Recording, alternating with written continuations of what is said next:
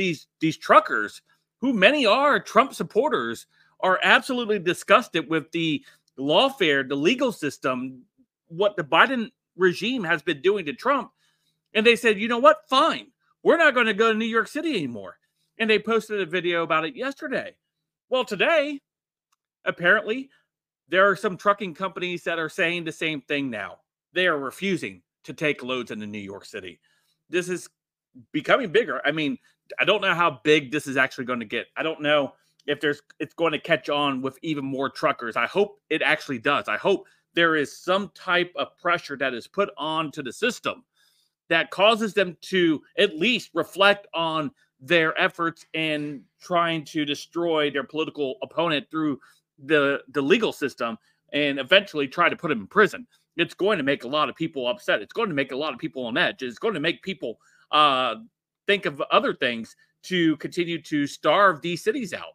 And so we have this post from the Gateway Pundit, and we'll take a look at it in just a second. But before we do, don't forget to hit that like, subscribe button. If you're new here, thanks for joining me. Allow me to share some info with you. Hopefully, you can share it with your friends and family.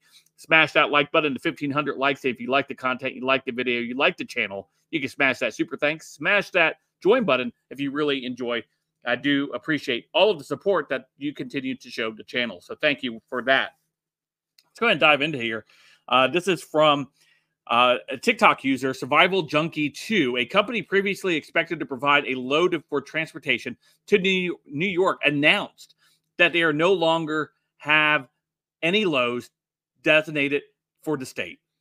He says, I just received a call from the company that I was getting a load from, and they just said they don't have any loads going to New York. So if you're in New York, you won't be receiving anything from these drivers. He suggested that the decision is not limited to individual truckers, but is a strategic move by the companies themselves. I don't know if it's real, but I know that the companies are now saying they are not delivering loads. Not just the truckers, it's the companies the driver added. Also, get yourself prepared, New York. Crap may hit the fan in the next couple of days, he warned. And so, yeah, this is coming. I can't play the video because it has copyrighted music in it. But I'll drop the link. But this one is from Chicago Ray. This is the guy that we saw yesterday. He said, I'm just one of many millions of truckers who believe in God and love this country. I stand with Trump because Trump stands with me. Truckers for Trump ain't just a slogan. It's real, he tweeted out. And here's one more where they made a meme from him. It says, the MAGA movement scares the hell out of Democrats. And for good reason, right? So I'll continue to follow this story and see what happens with this. See if we're going to if